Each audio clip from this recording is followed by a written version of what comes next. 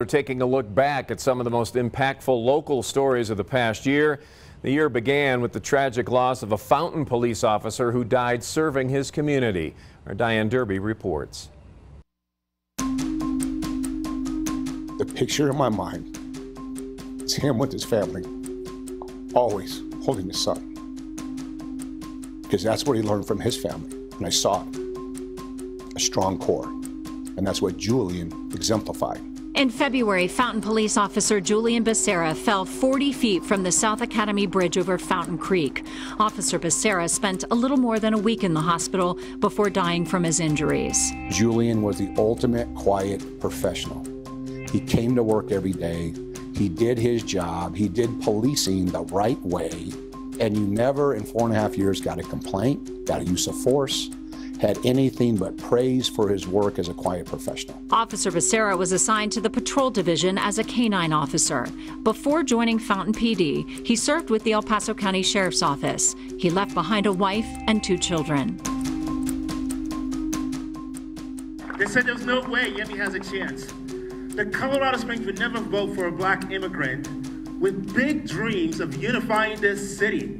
After a too close to call election in April, in May, voters in Colorado Springs elected Yemi Mobolade to be the city's mayor. Mobolade made history as the city's first elected black mayor. Mayor Mobolade replaced John Suthers, who was term limited. For 3 years, I have tried to forgive you, but I can't. In May, justice came for Gannon Stauch. The 9-year-old El Paso County boy was murdered by his stepmom, Letitia Stauch, 3 years earlier. A jury found Letitia Stauch guilty on several counts, including first-degree murder. I'll never get to see my boy again.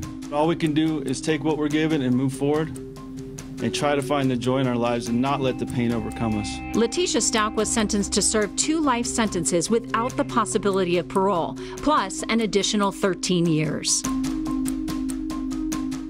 The following month, a plea deal was announced in the Club Q shooting that left 5 people dead in Colorado Springs.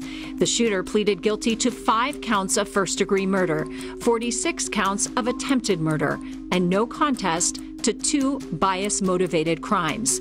He was sentenced to 5 consecutive life sentences plus 48 years for a total of 2,208 years in prison. There's no words, there's no prison sentence, there's nothing that can be done to make these holes whole. The owners of Club Q announced that the club will not reopen at its old location. Instead, a new venue known as The Q will open at the Satellite Hotel in Southeast Colorado Springs.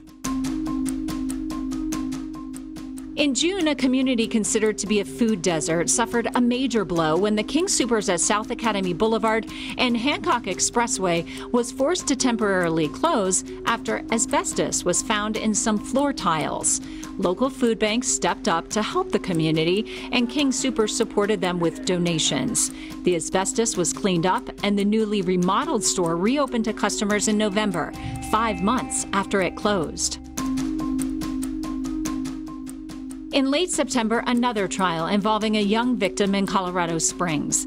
Joshua Johnson charged with the brutal murder of his coworker, Riley Whitelaw.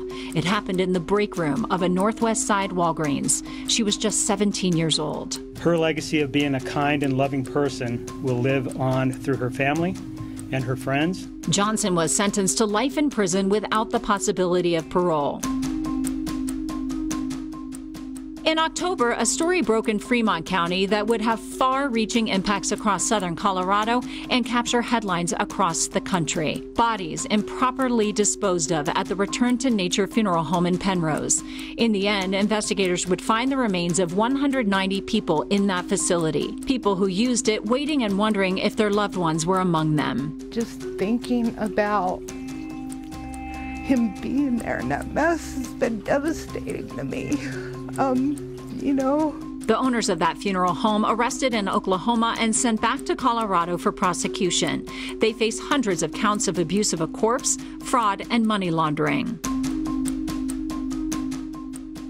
Also in October, a coal train derailed north of Pueblo, causing the partial collapse of a railroad bridge and forcing the closure of I-25 for nearly 4 days. A driver in a semi-truck that was passing under the bridge when the derailment and collapse happened was killed. He was identified as La Follette Henderson from Compton, California. It was a normal morning, and then all of a sudden. In November, a man was shot to death in broad daylight on a busy sidewalk just outside the El Paso County Courthouse in Colorado Springs. The suspect was quickly arrested. According to an arrest affidavit, Shaquille Brown told police the victim had assaulted him at a bar and had threatened him on social media. The affidavit says Brown told police he feared for his life, and that's why he shot the victim. Also in November, a quadruple shooting that left 3 people dead rocked the normally quiet Custer County community. Investigators learning the shooting was the result of a property dispute between neighbors over an easement. The shooting prompted a more than day-long manhunt that ended when the suspect, Hanmi Clark, was arrested in New Mexico. Those killed were identified as Rob Gears, Beth Wade Gears, and James Dalton. Patty Dalton was also shot but survived. Diane Derby, News 5.